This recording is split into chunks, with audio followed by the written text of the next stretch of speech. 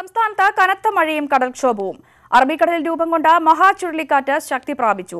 ലക്ഷദ്വീപിൽ ചുഴലിക്കാറ്റ് ആഞ്ഞടിക്കുകയാണ്. കേരളത്തിലെ 4 ജില്ലകളിൽ ഓറഞ്ച് അലേർട്ട് പ്രഖ്യാപിച്ചിട്ടുണ്ട്. കടൽക്ഷോഭം രൂക്ഷമായ എറണാകുളം എടവനക്കാട് നിരവധി കുടുംബങ്ങളെ മാറ്റിപ്പാർപ്പിച്ചു. ഫോർട്ട് കൊച്ചിയിൽ തിരയടിച്ച് വാക്വേയും 10ലേറെ വള്ളങ്ങളും തകർന്നു. കൊടുങ്ങല്ലൂരും കടൽക്ഷോഭം രൂക്ഷമാണ്. പാറശാല നെയ്യാറ്റിൻകര പാതയിൽ മണ്ണിടിച്ചിലിനെ തുടർന്ന് ട്രെയിൻ ഗതാഗതം ഏറെ നേരം തടസ്സപ്പെട്ടു. വിവരങ്ങളുമായി തിരുവനന്തപുരത്ത് നിന്ന് ഉമേഷ് ബാലകൃഷ്ണൻ, കൊച്ചി ഞാറക്കലിൽ നിന്ന് ഡാനി പോൾ, കോഴിക്കോട് നിന്ന് സനോജ്, ലക്ഷദ്വീപിൽ നിന്ന് ആന്ധ്ര സ്വദേശി BP മൻസൂറും വിശദാംശങ്ങൾ പങ്കുവെക്കും. ആദ്യം ഉമേഷിലേക്ക് പോവുകയാണെങ്കിൽ, ഉമേഷ്, സംസ്ഥാനത്തിന്റെ വിവിധ ഭാഗങ്ങളിൽ ശക്തമായ മഴയാണ് തുടരുന്നത്. ഈ ചുഴലിക്കാറ്റ് ശക്തി പ്രാപിച്ച സാഹചര്യം കൂടിയുണ്ട്. എന്താണ് ഈ മഴയുമായൊക്കെ ബന്ധപ്പെട്ട കാലാവസ്ഥാ നിരീക്ഷണ കേന്ദ്രത്തിൽ നിന്നും ഏറ്റവും ഒടുവിൽ അറിയാൻ സാധിക്കുന്ന വിശദാംശങ്ങൾ? തിരുവനന്തപുരത്തെ വിവിധ മേഖലയിൽ ഇപ്പോഴും മഴ ശക്തമായി തുടരുകയാണ്. ഇന്നലെ രാത്രി മുതലാണ് ഈ ശക്തമായ മഴ ഇപ്പോഴും തുടരുന്നു. ഇന്നലെ രാത്രി മുതൽ തുടങ്ങിയ മഴയാണ്. സംസ്ഥാനത്താകെ മഴ ലഭിക്കുമെന്ന് തന്നെയാണ് കാലാവസ്ഥാ നിരീക്ഷണ കേന്ദ്രത്തിന്റെ മുന്നറിയിപ്പിൽ പറയുന്നത്. എന്തായാലും കടൽക്ഷോഭവും രൂക്ഷമായിട്ടുണ്ട്. ക്യാർ ചുഴലിക്കാറ്റിനോടൊപ്പം രാത്രി മഹാ ചുഴലിക്കാറ്റും ഉണ്ടായതാണ് ഇപ്പോൾ വീണ്ടും സംസ്ഥാനത്ത് മഴ ശക്തമാകാൻ കാരണമായിരിക്കുന്നത്. ഇപ്പോൾ മഹാ ചുഴലിക്കാറ്റ് ലക്ഷദ്വീപിനോട് സമീപത്ത് എത്തിയിട്ടുണ്ട്. എന്തായാലും അടുത്ത 12 മണിക്കൂർ വളരെ നിർണായകമാണ്. ചുഴലിക്കാറ്റ് തീവ്ര ചുഴലിക്കാറ്റായി മാറും എന്നാണ് കാലാവസ്ഥാ നിരീക്ഷണ കേന്ദ്രത്തിന്റെ മുന്നറിയിപ്പിൽ പറയുന്നത്. ഇപ്പോൾ ഏകദേശം 85 കിലോമീറ്റർ മണിക്കൂറിൽ എന്ന വേഗതയിലാണ് മഹാ ചുഴലിക്കാറ്റ് പോകുന്നത്. ഇത് ലക്ഷദ്വീപ് തീരത്ത് എത്തിയതിനു ശേഷം തീവ്ര ചുഴലിക്കാറ്റായി മാറുകയാണെങ്കിൽ, അതായത് 85 മുതൽ 95 വരെ കിലോമീറ്റർ വേഗതയിലേക്ക് മാറുകയാണെങ്കിൽ വലിയ നാശനഷ്ടങ്ങൾ ലക്ഷദ്വീപ് തീരത്തേക്ക് ഉണ്ടാക്കാൻ സാധ്യതയുണ്ട്. ഏതായാലും മഹാ ചുഴലിക്കാറ്റിന്റെ സഞ്ചാര പദത്തിൽ കേരള തീരം വരുന്നില്ല. കേരള തീരത്തിന് സമീപത്തു കൂടിയല്ല മഹാ ചുഴലിക്കാറ്റ് പോകുന്നത്. നിലവിൽ തിരുവനന്തപുരം ജില്ലയിൽ നിന്നടക്കം 450 കിലോമീറ്ററിന് പുറത്താണ് മഹാ ചുഴലിക്കാറ്റിന്റെ സ്ഥാനം. പക്ഷേ മഹാ ചുഴലിക്കാറ്റും തൊട്ട് സമീപത്ത് തന്നെ ക്യാർ ചുഴലിക്കാറ്റും ഉണ്ടാവുകയും ചെയ്തതിന്റെ ഭാഗമായി കേരള തീരത്ത് അതിശക്തമായ കടൽക്ഷോഭത്തിനും ശക്തമായ കാറ്റിനും സാധ്യതയുണ്ട് എന്ന് തന്നെയാണ് കാലാവസ്ഥാ നിരീക്ഷണ കേന്ദ്രം അറിയിക്കുന്നത്. എന്തായാലും കടൽക്ഷോഭം തിരുവനന്തപുരം ജില്ലയിലെ തീരപ്രദേശത്തെ വിവിധ സ്ഥലങ്ങളിൽ തുടരുകയാണ്. ഈ പ്രദേശത്തു നിന്നെല്ലാം ആളുകളെ മാറ്റിപ്പാർപ്പിച്ചിട്ടുണ്ട്. ഒരു കാരണവശാലും മത്സ്യത്തൊഴിലാളികൾ കടലിൽ പോകരുത് എന്ന് തന്നെയാണ് മുന്നറിയിപ്പ്. ഞാനിപ്പോൾ ഉള്ളത് വലിയതുറ ഭാഗത്താണ്. വലിയതുറ ഭാഗത്ത് നമുക്കൊരു പക്ഷേ ദൃശ്യങ്ങളിൽ കാണാൻ കഴിയുമായിരിക്കും. 2 വള്ളങ്ങൾ കടലിൽ ഒഴുകി നടക്കുന്നുണ്ട്.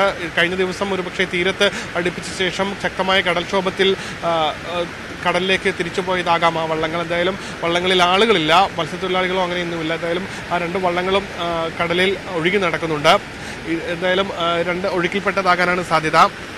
കടൽക്ഷോഭം രൂക്ഷമായതിനെ തുടർന്ന് തീരത്ത് നിന്ന് നിരവധി പേരെ മാറ്റിപ്പാർപ്പിച്ചിട്ടുണ്ട്. കൂടുതൽ ദുരിതാശ്വാസ ക്യാമ്പുകൾ തുറക്കണമെങ്കിൽ, അടിയന്തര സാഹചര്യമുണ്ടെങ്കിൽ തുറക്കാൻ തന്നെ ജില്ലാ കളക്ടർ നിർദ്ദേശവും നൽകിയിട്ടുണ്ട്. എന്തായാലും സാഹചര്യം വരും മണിക്കൂറുകളിൽ ഒരുപക്ഷെ കൂടുതൽ പ്രക്ഷുബ്ധമാകാനുള്ള സാധ്യതയും നിലനിൽക്കുന്നുണ്ട്. ഈ സാഹചര്യം ഇതേ രീതിയിൽ തുടരുകയാണെങ്കിൽ ഒരുപക്ഷെ മഴയുടെ അളവും വരും ദിവസങ്ങളിൽ തുടരും. ഇതോടൊപ്പമാണ് ബംഗാൾ ഉൾക്കടലിൽ മറ്റൊരു ന്യൂനമർദ്ദം കൂടി രൂപപ്പെടാനുള്ള സാധ്യതയുണ്ട് എന്നും കാലാവസ്ഥാ നിരീക്ഷണ കേന്ദ്രം പറയുന്നത്. അടുത്ത 3-ാം തീയതിയിൽ കൂടി വീണ്ടും ഒരു ന്യൂനമർദ്ദ മേഖല ബംഗാൾ ഉൾക്കടലിൽ രൂപപ്പെടാനും സാധ്യതയുണ്ട് എന്നാണ് കാലാവസ്ഥാ നിരീക്ഷണ കേന്ദ്രം പറയുന്നത്. അങ്ങനെയാണെങ്കിൽ മഴ വരും ദിവസങ്ങളിൽ വീണ്ടും തുടരാനുള്ള സാധ്യതയാണ് കാണുന്നത്.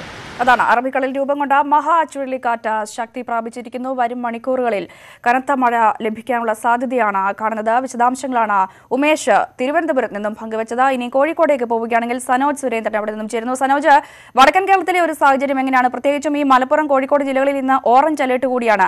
എങ്ങനെയാണ് രാവിലത്തെ കാലാവസ്ഥയൊക്കെ അവിടെ?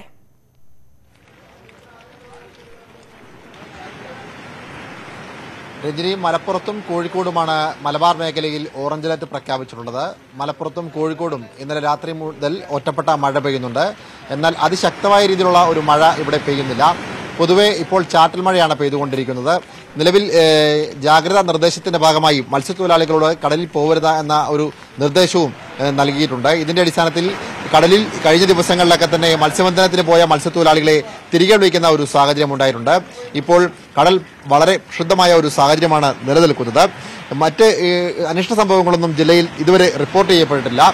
മലയോര മേഖലയിലേക്കുള്ള യാത്ര ഒഴിവാക്കണമെന്ന ഒരു നിർദ്ദേശവും ജില്ലാ ഭരണകൂടം നൽകിയിട്ടുണ്ട്. നിലവിൽ കടൽ തീരങ്ങളിലെത്തുന്ന സഞ്ചാരികൾക്ക് നിയന്ത്രണം ഏർപ്പെടുത്തിയിട്ടുണ്ട്. കണ്ണൂർ, കോഴിക്കോട് തീരങ്ങളിൽ എത്തുന്ന സഞ്ചാരികൾക്കാണ് നിയന്ത്രണം ഏർപ്പെടുത്തിയിരിക്കുന്നത്. ഇപ്പോൾ മത്സ്യത്തൊഴിലാളികളൊക്കെ മത്സ്യബന്ധനത്തിന് പോകാൻ കഴിയാതെ കഴിഞ്ഞ കുറേ ദിവസങ്ങളായി ഒരു സമാനമായ സാഹചര്യമാണ്. മത്സ്യത്തൊഴിലാളികളോട് തന്നെ നമുക്ക് ചോദിക്കാം. നിലവിൽ ഈ ചുഴലിക്കാറ്റിന്റെ പശ്ചാത്തലത്തിൽ നിങ്ങൾക്ക് മുന്നറിയിപ്പ് നൽകിയിട്ടുണ്ട്. എന്താണ് ഒരു അവസ്ഥ? കടലിൽ പോകരുതെന്നാണ് അവസ്ഥ പറഞ്ഞത്. ഇവിടെ ഇപ്പോൾ ആർക്കും കടലിലേക്ക് പോകാനുള്ള ഒരു സാഹചര്യം ഇല്ല. ഇതിൻ്റെ ഉള്ളിൽ തന്നെ ഒരു സേഫ്റ്റിയും ഇല്ല. വെച്ചതല്ലോ സാധാരണ നല്ല കാറ്റ് വന്നിട്ടുണ്ടെങ്കിലും കയറെല്ലാം പൊട്ടിയിട്ട് കല്ലിൻ്റെ മുകളിലേക്ക് പോകും. ഈ പോയ മത്സ്യത്തൊഴിലാളികളൊക്കെ തിരിച്ചു വന്നിട്ടുണ്ടോ? അല്ല, വരാണ്ട് കുറെ ബോട്ടുകാരൊക്കെ വരാണ്ട്, കുറെ ബോട്ടുകാർ വരാണ്ട്, ബോട്ടുകാർ വെപ്പിലും അമ്പടും ബോട്ടുകാർ കയറാണ്ട്. അപ്പോൾ ഇപ്പോൾ ന്യൂസിൽ പറയുന്നത് കുറെ ബോട്ട് പുജാപ്പിൽ നിന്ന് രാത്രി കയറിക്കുന്നു.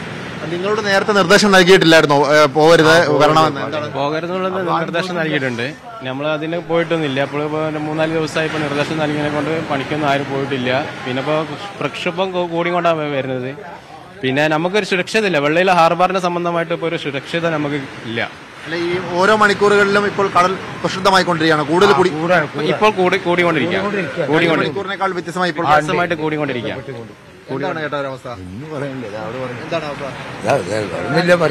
എന്താണ് ഈ കടൽ പ്രക്ഷുബ്ധമായിക്കൊണ്ടിരിക്കുകയാണ് ഇപ്പോൾ? അതിപ്പോ കാലാവസ്ഥ വ്യതിയാനമാണ്. പക്ഷെ ഇതിൻ്റെ അകത്ത് സുരക്ഷിതമല്ലാത്തൊരവസ്ഥയാണുള്ളത്. അതിന് ഗവൺമെന്റിന്റെ ഭാഗത്തു നിന്നുള്ള ഗുണം ഇതുവരെ കിട്ടിയിട്ടില്ല. നിലവിൽ പോയ ആളുകളൊക്കെ തിരിച്ചു വന്നിട്ടുണ്ട്. ഇനിയും വരാനുണ്ട്. എത്രത്തോളം വള്ളങ്ങൾ ഇവിടുന്ന് പോയത്? വള്ളങ്ങൾ പോയാലും എല്ലാം വന്നിട്ടുണ്ട്. ഇനി ബോട്ടുകാരാണ്. എത്ര ബോട്ടുകൾ വരാനുണ്ട് തിരിച്ച്? അതെ, അവിടെ പോയിട്ട് കണക്കെടുത്താലേ അറിയാൻ പറ്റുള്ളൂ. എന്നാലും കുറെ കയറിക്കഴിഞ്ഞ് ഇന്നലെ രാത്രിയൊക്കെ കുറെ കയറിക്കഴിഞ്ഞ് കുറെ അപകടങ്ങൾ പറ്റിക്കുന്നു. പന്തൽ പോയാലുണ്ട്, ഒരുപാട് ബോട്ടിന് പന്തൽ പോയി എന്നാ പറയണത്. എപ്പോഴാണ് തിരിച്ചു വരണമെന്ന് നിർദ്ദേശം നൽകിയത്? അത് നിർദ്ദേശം ഇന്നലെ ഉച്ചക്കാണ് നൽകിയത്. ഉച്ചക്കാണ് കാലാവസ്ഥ വളരെ മോശമാണെന്ന് പ്രഖ്യാപിച്ചത്. അതിൻ്റെ അടിസ്ഥാനത്തിൽ നേവി അടക്കമുള്ള പോസ്റ്റ് ഗാർഡ് പോയിട്ട് ബോട്ടുകാരെ കേക്കോട്ട് പറഞ്ഞു. ആർക്കും അപകടമൊന്നും പറ്റിയിട്ടില്ല. ഇതാണ് മത്സ്യത്തൊഴിലാളികൾക്ക് പറയാനുള്ള ഒരു കാര്യം. കുറേ ആളുകൾ പോയിട്ടുണ്ട്, പോയ കുറേ ആളുകൾ തിരികെ എത്തിയിട്ടുണ്ട്. ഇനിയും ആളുകൾ തിരികെ എത്താനുണ്ട് എന്നാണ് അറിയാൻ കഴിയുന്നത്. മത്സ്യത്തൊഴിലാളികൾ അവരുടെ അനുഭവത്തിൽ നിന്ന് പറയുന്നത് വരുന്ന മണിക്കൂറുകളിൽ, കഴിഞ്ഞ മണിക്കൂറിനേക്കാൾ ഓരോ മണിക്കൂർ കഴിയുന്തോറും കടൽക്ഷോഭം കൂടിക്കൊണ്ടിരിക്കുന്ന ഒരു സാഹചര്യമാണ് നിലവിലുള്ളതെന്നാണ് മത്സ്യത്തൊഴിലാളികൾ പറയുന്നത്. എന്തായാലും മലബാർ മേഖലയിൽ നിലവിൽ മഴ നേരിയ തോതിൽ പെയ്തുകൊണ്ടിരിക്കുകയാണ്. ഇപ്പോഴും അനിഷ്ട സംഭവങ്ങളൊന്നും തന്നെ റിപ്പോർട്ട് ചെയ്യപ്പെട്ടില്ല. അതീവ ജാഗ്രതാ നിർദ്ദേശം നൽകിയിട്ടുണ്ട്. എല്ലാ സംവിധാനങ്ങളും ഒരുക്കിയിട്ടുണ്ട് എന്നാണ് ജില്ലാ ഭരണകൂടം അറിയിച്ചിട്ടുള്ളത്. രഞ്ജിനി, സനോജാണ് വടക്കൻ കേരളത്തിലെ വിശദാംശങ്ങൾ പങ്കുവച്ചത്. സനോജ്, തുടരുക. എന്തായാലും വടക്കൻ കേരളത്തിൽ മഴയ്ക്ക് അല്പം ഒരു ശമനമുണ്ട്. കോഴിക്കോട്, മലപ്പുറം ജില്ലകളിൽ ഓറഞ്ച് അലർട്ടാണ് പ്രഖ്യാപിച്ചിരിക്കുന്നത്. പക്ഷേ കടൽക്ഷോഭം നിലവിൽ രൂക്ഷമായിക്കൊണ്ടിരിക്കുന്ന സാഹചര്യമാണ് എന്നാണ് അവിടുന്ന് സംസാരിച്ചപ്പോൾ മത്സ്യത്തൊഴിലാളികളിൽ നിന്നും അടക്കം വ്യക്തമായത്. വലിയ രീതിയിലുള്ള ആശങ്കയാണ് അവരും പങ്കുവച്ചത്. സനോജ്, തുടരുക. ഇപ്പോൾ ലക്ഷദ്വീപിലെ ആന്ത്രോത്ത് സ്വദേശി BP മൻസൂറും നമ്മോടൊപ്പം ചെയ്യുന്നുണ്ട്. മൻസൂർ, ഈ മഹാ ചുഴലിക്കാറ്റ് ശക്തി പ്രാപിക്കുന്നു എന്നാണ് അറിയാൻ സാധിക്കുന്നത്. അത് ലക്ഷദ്വീപ് തീരത്തേക്ക് നീങ്ങുന്നു എന്ന റിപ്പോർട്ടുകളൊക്കെയും കാലാവസ്ഥാ നിരീക്ഷണ കേന്ദ്രത്തിൽ നിന്നുമൊക്കെ പുറത്തു വരുന്നുണ്ട്. എന്താണ് ലക്ഷദ്വീപിലെ നിലവിലെ ഒരു സാഹചര്യം? കാലാവസ്ഥ എങ്ങനെയാണ് ഇപ്പോഴവിടെ? ഇവിടെ കവരത്തിയിൽ ശക്തമായ രീതിയിൽ തന്നെയാണ് കാറ്റടിച്ചുകൊണ്ടിരിക്കുന്നത്. നേരത്തെ ഉള്ളതിനേക്കാൾ ശക്തമായൊരു അവസ്ഥാവിശേഷമാണ് ഇവിടെ കാണപ്പെടുന്നത്. കാറ്റിന്റെ ഗതിവിഗതികൾ നോക്കുകയാണെങ്കിൽ ആശങ്കാജനകമായ രീതിയിൽ തന്നെയാണ് കവരത്തിയിൽ കാറ്റ് വീശുന്നത്. അതേപോലെ കടമത്തിൽ മഴയ്ക്കൊരു കുറവ് ഉണ്ടായിട്ടില്ല. നല്ല ശക്തമായ രീതിയിൽ തന്നെ കാറ്റും തുടർന്നുകൊണ്ടിരിക്കുകയാണ്. ആന്ത്രോത്തിന്റെ അവസ്ഥ നോക്കുകയാണെങ്കിൽ കുറച്ചുകൂടി കാറ്റിന് ആശ്വാസം കാണുന്നുണ്ട്. പക്ഷേ കടൽ പ്രക്ഷുബ്ധമായിട്ട് തന്നെയാണ് കാണപ്പെടുന്നത്. കൽപ്പനയിലും സമാനമായ അവസ്ഥ തന്നെയാണ് നമുക്ക് കാണപ്പെട്ടു തുടങ്ങിയിരിക്കുന്നത്. കാരണം അവിടുത്തെ കാറ്റിന്റെ ഗതിയിൽ കുറവ് വന്നിട്ടില്ല എന്ന് മാത്രമല്ല, പ്രക്ഷുബ്ധമായ കടലായതുകൊണ്ട് ബോട്ടുകളൊന്നും തന്നെ കൃത്യമായിട്ട് കടലിൽ സുരക്ഷിതമായിട്ട് സ്ഥാപിച്ചു വെക്കാൻ പറ്റാത്തൊരവസ്ഥയാണ് ഇവിടെ കാണപ്പെടുന്നത്. പിന്നെ ബിത്ര ദ്വീപിൽ നോക്കുകയാണെങ്കിൽ അവിടെയും കാറ്റിന്റെ ഗതിക്ക് കടുപ്പം കൂടിയിട്ടുണ്ട്. നല്ല നേരത്തെ ഉള്ളതിനേക്കാൾ ശക്തമായിട്ട് കാറ്റ് കൂടുന്നുണ്ട്. അതേപോലെ ഇപ്പോഴും ഞാൻ ആന്ത്രോത്തിൽ നിന്നാണ് സംസാരിക്കുന്നത്. ഇവിടെ നോക്കുകയാണെങ്കിൽ കാറ്റിന്റെ ഗതി ഇത്രയും നേരം കുറവുണ്ടായിട്ടുണ്ടെങ്കിലും പെട്ടെന്ന് വെച്ച് കാറ്റ് ശക്തമായിട്ട് തന്നെ വീശി തുടങ്ങിയിട്ടുണ്ട്. അപ്പോൾ പൊതുവിൽ നോക്കുകയാണെങ്കിൽ ഇപ്പോൾ ജനങ്ങളുടെ ആശങ്ക പൂർണ്ണമായിട്ട് മാറ്റാൻ പറ്റാത്തൊരവസ്ഥ തന്നെയാണ് കാലാവസ്ഥയിൽ നമ്മുടെ കാണിച്ചു തന്നിരിക്കുന്നത്. അതുകൊണ്ട് എല്ലാ ദ്വീപുകളിലും നല്ല രീതിയിലുള്ള കൺട്രോൾ ടവറുകളും അതേപോലെ തന്നെ ക്യാമ്പുകളും തുറന്നിട്ടുണ്ട്. ആർക്ക് വേണമെങ്കിലും ഈ തീരപ്രദേശത്ത് താമസിക്കുന്നവർക്ക് മാറി താമസിക്കാനുള്ള നിർദ്ദേശങ്ങൾ തന്നെ ഗവൺമെന്റ് സർക്കാർ മേഖലകളിൽ നിന്നുള്ള റിപ്പോർട്ടുകളും അവരുടെ ഓഫീസർമാരും വേണ്ട രീതിയിൽ തന്നെ അവരെയും അറിയിച്ചിട്ടുണ്ട്. എന്നാലും ആളുകളുടെ ആശങ്ക ബാക്കി വെക്കുന്നുണ്ട് ഇപ്പോഴും. കാരണം റെഡ് അലർട്ട് തുടർന്നത് കൊണ്ട് തന്നെ അങ്ങനത്തെ ഒരു അവസ്ഥ തന്നെയാണ് ഇപ്പോഴും ലക്ഷദ്വീപ് കാണുന്നത്. താങ്കൾ പങ്കുവച്ച ഈ ദൃശ്യങ്ങളിൽ നിന്ന് തന്നെ വ്യക്തമാണ് ശക്തമായ കാറ്റാണ് അവിടെ ആഞ്ഞു വീശുന്നത്. ഈ തീരദേശത്ത് താമസിക്കുന്നവരോടെല്ലാം മാറി താമസിക്കാനും ഇതുമായി ബന്ധപ്പെട്ട അധികൃതരെല്ലാം നിർദ്ദേശം നൽകിയിട്ടുണ്ട്. അങ്ങനെ തീരദേശത്ത് താമസിക്കുന്നവരെല്ലാം തന്നെ ആളുകളൊക്കെ മാറി തുടങ്ങിയിട്ടുണ്ടോ? ദുരിതാശ്വാസ ക്യാമ്പുകളിലേക്കൊക്കെ എല്ലാം അവിടെ ഉള്ള ആളുകളൊക്കെ മാറി തുടങ്ങിയിട്ടുണ്ടോ? ഏകദേശം തുടങ്ങിയിട്ട് വെച്ചാൽ ഇന്നലെ വൈകുന്നേരം മുതൽ തന്നെ ദുരിതാശ്വാസ ക്യാമ്പുകളിലേക്ക് മാറാൻ വേണ്ടി നിർദ്ദേശം കൊടുത്തിട്ടുണ്ട്. അപ്പോൾ ക്യാമ്പുകളിലേക്കാളും കൂടുതലായിട്ട് കുടുംബ വീടുകളിലേക്ക്, ഉൾനാടുകളിലേക്കുള്ള കുടുംബ വീടോ സുരക്ഷിതമായ വീടുകളിലേക്കാണ് പലരും മാറിപ്പോയിരിക്കുന്നത്. രാവിലെ പലരും തിരിച്ചിങ്ങോട്ട് അവരുടെ വീടുകളിലേക്ക് വന്നതായിട്ടും കാണപ്പെടുന്നുണ്ട്. എന്നാലും ക്യാമ്പുകളെല്ലാവരും വളരെ ആക്റ്റീവായിട്ട് തന്നെ വർക്കിംഗ് കണ്ടീഷനിലാണ് നിൽക്കുന്നത്. പക്ഷെ കുടുംബ വീടുകളിലേക്ക് മാറിയത് കൊണ്ട് തന്നെ ക്യാമ്പുകളിലേക്ക് വേണ്ടത്ര ആളുകളുടെ എത്തിപ്പെടാൻ വേണ്ടത്ര രീതിയിലുള്ള ആളുകളൊന്നും ക്യാമ്പുകളിലേക്ക് എത്തിക്കാൻ കാണുന്നില്ല. ഈ പ്രദേശത്തൊക്കെ കടൽക്ഷോഭമൊക്കെ രൂക്ഷമാണ്. അതുമായൊക്കെ ബന്ധപ്പെട്ട് എന്താണ് അറിയാൻ സാധിക്കുന്നത്? കടൽ കാറ്റിന്റെ ഗതി കാരണമാണെന്നൊന്നും ഇപ്പോൾ മൊത്തത്തിൽ എല്ലാ ദ്വീപുകളിലും കടലിന്റെ അവസ്ഥ വളരെ പ്രക്ഷുബ്ധമായിട്ട് തന്നെയാണ് കാണപ്പെടുന്നത്. കാരണം ഇവിടുത്തെ ജനങ്ങളുടെ ജീവിത മാർഗത്തിനുള്ളൊരു മുടക്കം കൂടിയാണ്. കാരണം ഇത്രയും പ്രക്ഷുബ്ധമായ സ്ഥിതിക്ക് കപ്പലുകളൊന്നുമില്ല. എല്ലാ കപ്പലുകളും തിരിച്ച് കൊച്ചിയിലും ബേപ്പൂരിലും ഒക്കെ ആയിട്ട് പോയിട്ട് സെക്യൂരിറ്റി ഷെൽട്ടർ പിടിച്ചിരിക്കുകയാണ്. ഇവിടെ അവശ്യ സാധനങ്ങളുടെ ലഭ്യതയും വളരെയേറെ ആശങ്കാജനകമായിട്ട് തന്നെയാണ് നിലനിൽക്കുന്നത്. ഇപ്പൊ കടലിലുള്ള സാധനങ്ങളെ ആശ്രയിച്ചുകൊണ്ടാണ് ആളുകളുടെ ജീവിതം മുന്നോട്ട് പോകുന്നത്. ഇതെങ്ങാനും കുറച്ച് ദിവസം കൂടി തുടരുകയാണെങ്കിൽ ഭക്ഷ്യസാധനങ്ങളുടെ കാര്യത്തിൽ പോലും ചിലപ്പോൾ ആശങ്കാജനകമായിരിക്കും ഇവിടുത്തെ അവസ്ഥ. നിലവിലവിടെ ശക്തമായ മഴ തുടരുന്ന സാഹചര്യമുണ്ടോ? ഇവിടെ ഇപ്പൊ കടമത്തില് ശക്തമായിട്ട് മഴ തുടങ്ങുന്നു. പറഞ്ഞോളൂ. ഹലോ, കേൾക്കാവോ? കേൾക്കാം, പറഞ്ഞോളൂ. കേൾക്കാവോ? കേൾക്കാം. സ്വന്തം നാട് കടമത്താണ്. ഞാൻ സ്വന്തം നേറ്റീവ് കടമത്ത് ദ്വീപുകാരനാണ്. ആന്ധ്രദ്വീപിലാണ് ഞാൻ ജോലി ചെയ്യുന്നത്. അപ്പോ അവിടെ വിളിച്ചപ്പോൾ മഴയ്ക്കൊരു ശമനവും ഇല്ല എന്നാണ് പറഞ്ഞത്. ഇപ്പോൾ ശക്തമായ കാറ്റും മഴ അവിടെ തുടർന്നുകൊണ്ടിരിക്കുകയാണ്. അതേപോലെ കവർത്തിയിൽ വിളിച്ച് അന്വേഷിച്ചപ്പോഴും എനിക്ക് കൃത്യമായിട്ട് കിട്ടിയ അവിടുത്തെ വീഡിയോസും അവർ അയച്ചു തരികയും ചെയ്തു. അവിടെ നിന്ന് കിട്ടിയിരിക്കുന്ന റിപ്പോർട്ട് അനുസരിച്ചും കാറ്റിന്റെ ശക്തി കൂടിക്കൊണ്ടിരിക്കുകയാണെന്നാണ് അവർ പറയുന്നത്. അത് ആശങ്ക ഉണ്ടാക്കുന്ന രീതിയിലുള്ള കാറ്റാണ് ഇപ്പോൾ അവിടെ വീശിക്കൊണ്ടിരിക്കുന്നത് എന്നാണ് അവിടെ നിന്ന് കിട്ടിയ റിപ്പോർട്ട്. വളരെയധികം നന്ദി BP മൻസൂർ, ഞങ്ങളോട് ഇത്രയും അധികം വിശദാംശങ്ങൾ പങ്കുവച്ചത്. ഇപ്പോൾ കാലാവസ്ഥാ വിദഗ്ധൻ ഡോക്ടർ എസ് അഭിലാഷ് നമ്മോടൊപ്പം ചെയ്യുന്നുണ്ട്. ശ്രീ അഭിലാഷ്, എന്തായാലും ഈ മഹാ ചുഴലിക്കാറ്റ് ശക്തി പ്രാപിക്കുന്ന സാഹചര്യമുണ്ട്. ഈ ലക്ഷദ്വീപ് തീരത്തേക്ക് ചുഴലിക്കാറ്റ് മാറുന്നു എന്ന രീതിയിലുള്ള റിപ്പോർട്ടുകളാണ് കാലാവസ്ഥാ നിരീക്ഷണ കേന്ദ്രത്തിൽ നിന്നും അടക്കം ലഭിക്കുന്നത്. പേടിക്കേണ്ട ഒരു സാഹചര്യമുണ്ടോ?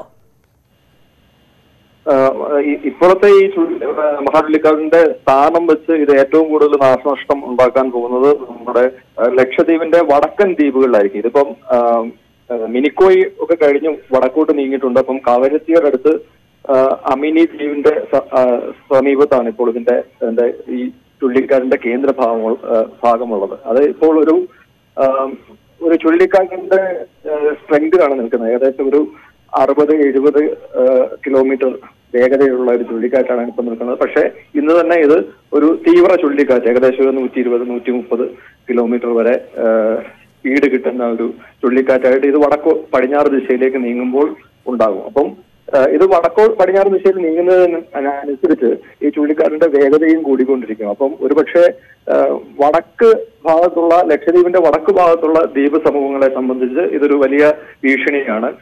ഇപ്പോൾ ഭീഷണി കുറഞ്ഞിരിക്കുന്നത് മിനിക്കോയ് മാത്രമേ ഉള്ളൂ. മിനിക്കോയ് ഇങ്ങ് തെക്ക് ഭാഗത്തുള്ള ഒരു ദ്വീപായതുകൊണ്ട് മിനിക്കോയിൽ നിന്ന് കടന്നുപോയത് കൊണ്ട് മിനിക്കോയ് വലിയ പ്രശ്നങ്ങളില്ല.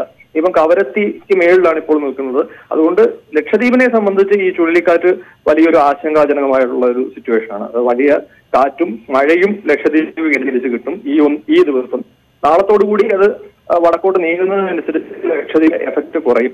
അതിനനുസരിച്ച് തന്നെ ഇപ്പോൾ നമുക്ക് ഇന്ന് ആയിരിക്കും കേരള തീരത്തും ഇതിനോടനുബന്ധിച്ച് ഇതിന്റെ ഔട്ടർ റീജിയനിലുള്ള ആ ഒരു കാറ്റിന്റെ അത് 50-60 കിലോമീറ്റർ വരെ വേഗത്തിൽ വീശാൻ സാധ്യതയുള്ള കാറ്റ് നമ്മുടെ തീരപ്രദേശത്തും കേരള തീരപ്രദേശത്തും അനുഭവവേദ്യമാകും. അതിന്റെ ഭാഗമായിട്ട് തിരമാലകൾ ഏകദേശം ലക്ഷദ്വീപിൽ തിരമാലകളുടെ ഹൈറ്റ് ഒരു 4 മീറ്ററിന് മുകളിൽ പോകുമെന്നാണ് പറഞ്ഞത്. കേരള തീരത്തും ഏകദേശം ഒരു 3 മീറ്ററിനടുത്ത തിരമാലകൾ ചില സ്ഥലങ്ങളിൽ ഉയരാൻ സാധ്യതയുണ്ട്. അതായത് ഈ കേരള തീരത്തെയും ഈ ഒരു ചുഴലിക്കാറ്റ് ബാധിക്കാൻ സാധ്യതയുണ്ട്. ലക്ഷദ്വീപിനെ വെച്ച് നോക്കുകയാണെങ്കിൽ കാര്യമായ രീതിയിൽ ബാധിക്കാൻ സാധ്യതയില്ല. വലിയ രീതിയിൽ കേരളത്തെ സംബന്ധിച്ചിടത്തോളം ആശങ്കപ്പെടേണ്ട സാഹചര്യമില്ല അല്ലേ? അതെ. കേരളത്തെ സംബന്ധിച്ച് ഇന്നാണ് അതിന്റെ ഒരു എഫക്ട് മാക്സിമം നമുക്ക് ഫീൽ ചെയ്യാൻ പോകുന്നത്. അത് കേരളത്തിന്റെ എല്ലാ തീരത്തും, അതായത് കേരളത്തിന്റെ തിരുവനന്തപുരം മുതൽ കാസർഗോഡ് വരെയുള്ള തീരപ്രദേശങ്ങളിൽ കാറ്റിന്റെ ശക്തി ഒരു 50-60 കിലോമീറ്ററിന് മുകളിലാകാൻ സാധ്യതയുണ്ട്. അതോടൊപ്പം തന്നെ ഈ തിരമാലകളുടെ ഉയരവും, അതായത് തിരമാലകൾ കരയിലേക്ക് അടിച്ചു കയറുന്ന ആ ഒരു പ്രതിഭാസവും ഉണ്ടാകും. അപ്പം കേരള തീരത്തെ സംബന്ധിച്ച് ഇന്നാണ് ഏറ്റവും കൂടുതൽ ആ ഒരു നമ്മള് ശ്രദ്ധയോടുകൂടി കാര്യങ്ങൾ വീക്ഷിക്കുന്നത്. ഈ സംസ്ഥാനത്തുടനീളം ശക്തമായ മഴ തുടരുന്ന സാഹചര്യമുണ്ട്. അതിന് വരും ദിവസങ്ങളിൽ ഒരു കുറവുണ്ടാകുമോ?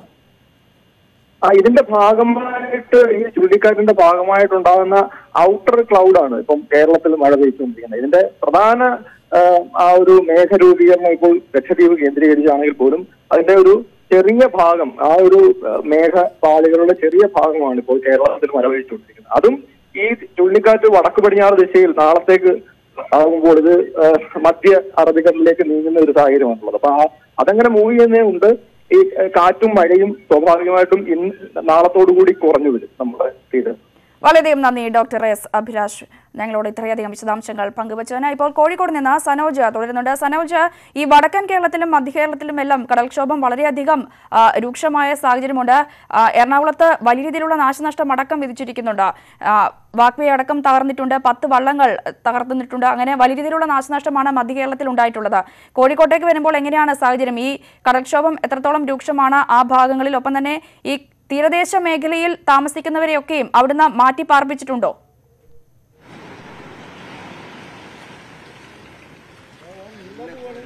രഞ്ജിനി, നിലവിലത്തെ ഒരു സാഹചര്യത്തിൽ കോഴിക്കോട് ജില്ലയിൽ നേരത്തെ മുന്നറിയിപ്പ് നൽകിയിരുന്നു. ഇന്നലെ ഉച്ചയോടുകൂടിയാണ് ഇവർക്ക് മുന്നറിയിപ്പ് നൽകിയത്. ഇതിന്റെ അടിസ്ഥാനത്തിൽ കടലിൽ മത്സ്യബന്ധനത്തിന് പോയ മത്സ്യത്തൊഴിലാളികളോട് തിരികെ എത്തണമെന്ന ഒരു നിർദ്ദേശം നൽകി. കുറെ ആളുകൾ തിരികെ എത്തിയിട്ടുണ്ട്. എന്നാൽ മറ്റു പല ആളുകളും ഇനി തിരികെ എത്താനുമുണ്ട്. അതാണ് ഇവിടുത്തെ ഒരു സാഹചര്യം. പക്ഷേ നിലവിൽ ഓരോ മണിക്കൂറുകൾ കഴിയും തോറും കോഴിക്കോട് തീരത്ത് കടൽക്ഷോഭം വർദ്ധിക്കുന്നു എന്നുള്ള ഒരു അറിയിപ്പാണ് ഇവിടുത്തെ മത്സ്യത്തൊഴിലാളികളിൽ നിന്നും നൽകാൻ കഴിയുന്നത്. രാവിലെ ഉണ്ടായിരുന്ന സാഹചര്യമല്ല ഇപ്പോഴുള്ളത്. ഓരോ മണിക്കൂറുകളിലും കടൽക്ഷോഭം കൂടി വരുന്നു. എന്തായാലും ആളുകളോട് തന്നെ മത്സ്യത്തൊഴിലാളികളോട് തന്നെ നമുക്ക് ചോദിക്കാം. നിലവിലത്തെ ഒരു സാഹചര്യത്തിൽ ഓരോ മണിക്കൂർ കഴിയുന്നു മാറിയിട്ടാണ് വരുന്നത്. കടലിളക്കം ക്ഷോഭം കൂടിയിട്ടാണ് വരുന്നത്. അതിനെക്കൊണ്ട് വലിയ ബുദ്ധിമുട്ടാണ്. ഇനി ഇളക്കം കൂടിക്കൊണ്ടേ വരുള്ളൂ. ഈ ശാഖ പോകണം, എല്ലാം ഞാൻ കഴിച്ചിലാവില്ല. ഇവിടെ കടലിങ്ങോട്ട് നോക്കിയാൽ തന്നെ കാണാം. ഇന്നലെ നിങ്ങൾക്ക് എത്ര മണിയോടുകൂടിയാണ് ഒരു അറിയിപ്പ് നൽകിയത്? ഇവിടെ രാവിലെ തന്നെ വന്ന് വിവരം പറഞ്ഞിട്ടുണ്ട്. ഇങ്ങനെ ഇവിടെ പണിക്ക് പോകരുത്, കടലിൽ പോകരുത്, ഇങ്ങനെ കടൽക്ഷോഭം ഉണ്ടാവും എന്നെല്ലാം പറഞ്ഞിട്ടുണ്ട്. അതിനെക്കൂടെ ഇന്നലെ ആരും പോയില്ല. ഇന്ന് നേരം വെളുത്തപ്പോഴാണ് ഇത്രയും സംഭവങ്ങൾ ഇവിടെ അരങ്ങേറുന്നത്. ഇന്നത്തെ വലിയ ബുദ്ധിമുട്ടാണ് ഇപ്പോൾ. ഇവിടെ ഇതിൻ്റെ അകത്തായിട്ടാണ് ഇപ്പോൾ ഇങ്ങനെ കാണുന്നത്. പുറത്താണെങ്കിൽ തീരെ നോക്കാൻ വരെ പറ്റാത്തൊരവസ്ഥയാണ്. നിലവിൽ ഇനി എത്രത്തോളം ആളുകൾ വരാനുണ്ട്? ആരും ഇവിടെ വരാനില്ല. ആരും മുമ്പേ കുറെ ആളുകൾ വരാനുണ്ട്. ആ ബോട്ടുണ്ട്. ബോട്ട് ഇവിടെ അല്ല, അപ്പുറം പുതിയാപ്പ ഭാഗത്ത് കയറാനുണ്ട്. അതിലോ മറ്റേ ഈ പോലീസ് പറഞ്ഞിട്ടുണ്ട്, പോർതെന്ന് പറഞ്ഞിട്ടുണ്ട്. പക്ഷെ എന്നിട്ട് പോയ ടീമെല്ലാം ഉണ്ട്. അതുകൊണ്ടിട്ടാണ് ഇപ്പോൾ വരാൻ പറ്റാതെ ഒരവസ്ഥയിലാണ് കാണുന്നത്. ശക്തമായ മഴയെ തുടർന്നും കടൽക്ഷോഭത്തെ തുടർന്നും വലിയ രീതിയിലുള്ള ആശങ്കകളാണ് കോഴിക്കോട്ടെ മത്സ്യത്തൊഴിലാളികളടക്കം പങ്കുവയ്ക്കുന്നത്. തിരുവനന്തപുരത്തേക്ക് വരികയാണെങ്കിൽ ദുരന്ത നിവാരണ വിഭാഗം ഓഫീസിൽ നിന്നും ഉമേഷ് ബാലകൃഷ്ണൻ ചേരുന്നുണ്ട്. ഉമേഷ്, എന്താണ് ഇതുമായൊക്കെ ബന്ധപ്പെട്ട് അവിടെ നിന്നും അറിയാൻ സാധിക്കുന്നത്?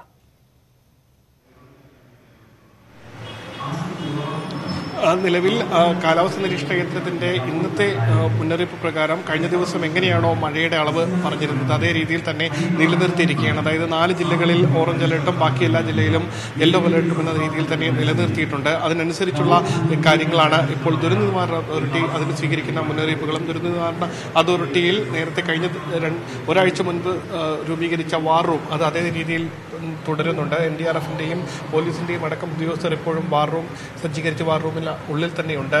നമ്മളിപ്പോൾ ദുരന്ത നിവാരണ അതോറിറ്റി ഓഫീസിനുള്ളിൽ കാണുന്ന സ്ക്രീനിൽ നമുക്ക് ആ 2 ചുഴലിക്കാറ്റുകളുടെയും ദൃശ്യങ്ങൾ വ്യക്തമാകുന്നുണ്ട്. അതായത് ഏറ്റവും വലിയ ചുവപ്പിൽ കാണുന്നതാണ് പുതിയ ചുഴലിക്കാറ്റ്, മഹാ ചുഴലിക്കാറ്റ്. അതിന് തൊട്ടടുത്തായി മറ്റൊരു ചുഴലിക്കാറ്റും കാണാം. അത് ആണ് ക്യാർ ചുഴലിക്കാറ്റ്. എന്തായാലും രണ്ടും അടുത്തടുത്ത് തന്നെയുണ്ട്. നിലവിൽ ഇപ്പോഴത്തെ ഏകദേശം ഉള്ള മുന്നറിയിപ്പ് പ്രകാരം അടുത്ത 6 മണിക്കൂറിൽ മഹാ ചുഴലിക്കാറ്റ് തീവ്ര ചുഴലിക്കാറ്റായി മാറും എന്നാണ് പറയുന്നത്. അങ്ങനെയാണെങ്കിൽ ഏകദേശം മണിക്കൂറിൽ 100 കിലോമീറ്റർ വരെ വേഗതയിൽ ഇത് ലക്ഷദ്വീപിന് മുകളിലൂടെ സഞ്ചരിക്കാൻ സാധ്യതയുണ്ടെന്നാണ് പറയുന്നത്. അങ്ങനെയാണെങ്കിൽ വലിയ ദുരന്തങ്ങൾ ഒരുപക്ഷെ ലക്ഷദ്വീപ് തീരത്ത് ഉണ്ടാകാനുള്ള സാധ്യതയും ഉണ്ട് എന്ന് വേണം കരുതാനും. എന്തായാലും കൂടാതെ ഇത് ഏകദേശം നിലവിലെ പൊസിഷൻ അനുസരിച്ച്, നിലവിലെ ഒരു സാഹചര്യം അനുസരിച്ച് തിരുവനന്തപുരം തീരത്ത് നിന്ന് വളരെ അകലെയായി മാറി. പക്ഷേ കോഴിക്കോട് തീരത്തിന് വടക്ക് പടിഞ്ഞാറ് കോഴിക്കോട് തീരത്തിന് ഏകദേശം 300 കിലോമീറ്റർ അകലെയാണ് ഇപ്പോൾ മഹാ ചുഴലിക്കാറ്റിന്റെ സ്ഥാനം. ഒരുപക്ഷെ വരും മണിക്കൂറുകളിൽ കോഴിക്കോട് തീരത്ത് ഒരുപക്ഷെ കടൽക്ഷോഭം കൂടുതൽ രൂക്ഷമാകാനുള്ള സാധ്യതയും കാണുന്നുണ്ട്. എന്തായാലും കോഴിക്കോട് വടക്കോട്ട് കൂടുതൽ ജാഗ്രത പുലർത്തേണ്ട സമയമാണ്. മലപ്പുറം, കോഴിക്കോട് ജില്ലകളിൽ വരും മണിക്കൂറുകളിൽ തീരപ്രദേശത്ത് അതിശക്തമായ കടൽക്ഷോഭം ഉണ്ടാകാൻ സാധ്യതയുണ്ട്, ശക്തമായ കാറ്റും ഉണ്ടാകാൻ സാധ്യതയുണ്ട്. തിരുവനന്തപുരം ജില്ലയിൽ ഇപ്പോഴും മഴ തുടരുകയാണ്. രഞ്ജിനി. ഉമേഷ്, 2 ദിവസങ്ങൾ കൂടി മഴ കനക്കുമെന്ന് തന്നെ വേണമല്ലേ മനസ്സിലാക്കാൻ?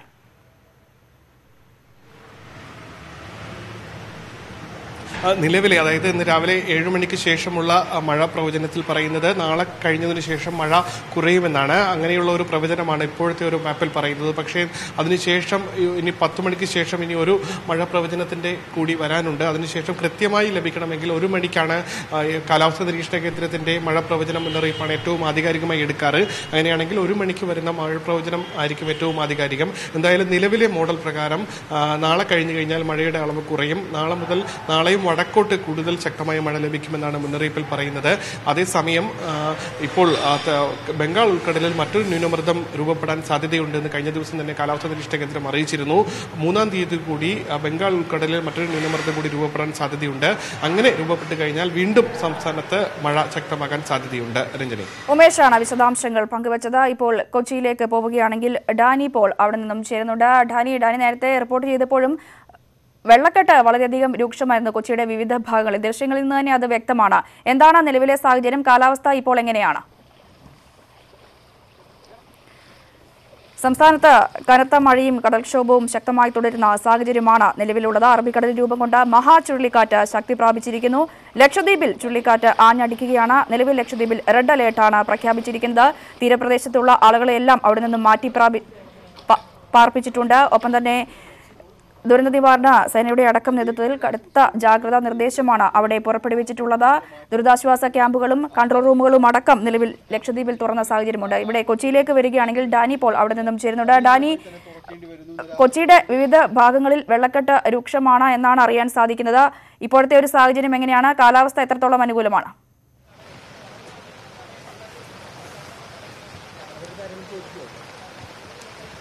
രഞ്ജിനി, ഇപ്പോൾ മഴ ഇപ്പോഴും ശക്തിയായി തന്നെ തുടരുകയാണ്. നമ്മൾ വൈപ്പിൻ മേഖലയിലാണ് കഴിഞ്ഞ കുറേ മണിക്കൂറുകളായി ഉള്ളത്.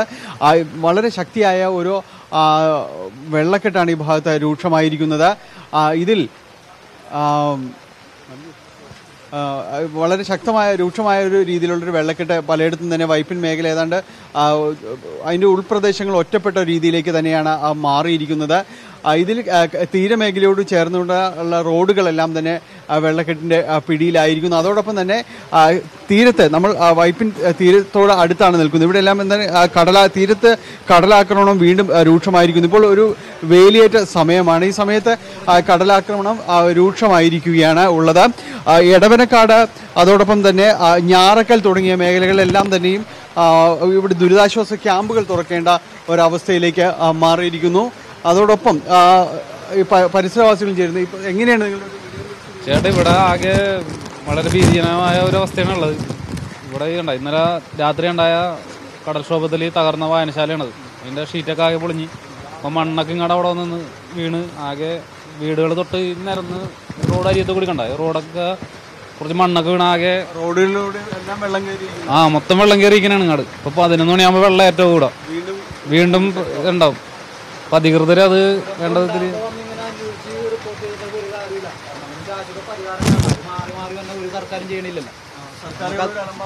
അങ്ങനെയല്ല, അത് മാറി വന്ന ആരും ചെയ്യണില്ല. അത് ദുരന്തം ഉണ്ടാകണേക്കും മുമ്പാണ് നമ്മ ഇതിന് എന്തെങ്കിലും ഒരു പരിഹാരം കാണേണ്ടത്. ദുരന്തം വന്നു കഴിയുമ്പോൾ അന്നേരം വന്ന ആളുകൾ ഇതിനെപ്പറ്റി സംസാരിച്ചിട്ടൊരു കാര്യമില്ല. ഇപ്പം ഈ കഴിഞ്ഞ രാത്രി ഉണ്ടായ സംഭവങ്ങളൊക്കെ അതിന് മുമ്പ് എന്തെങ്കിലും ചെയ്യാൻ നോക്കണ്ടേ? അന്നേരം വന്നിട്ട് ആളുകൾ അങ്ങോട്ട് ക്യാമ്പിലേക്ക് മാറണം, മറ്റ് സ്ഥലങ്ങളിലേക്ക് പോകണമെന്നൊക്കെ പറഞ്ഞിട്ട് വല്ല കാര്യമുണ്ടാകും.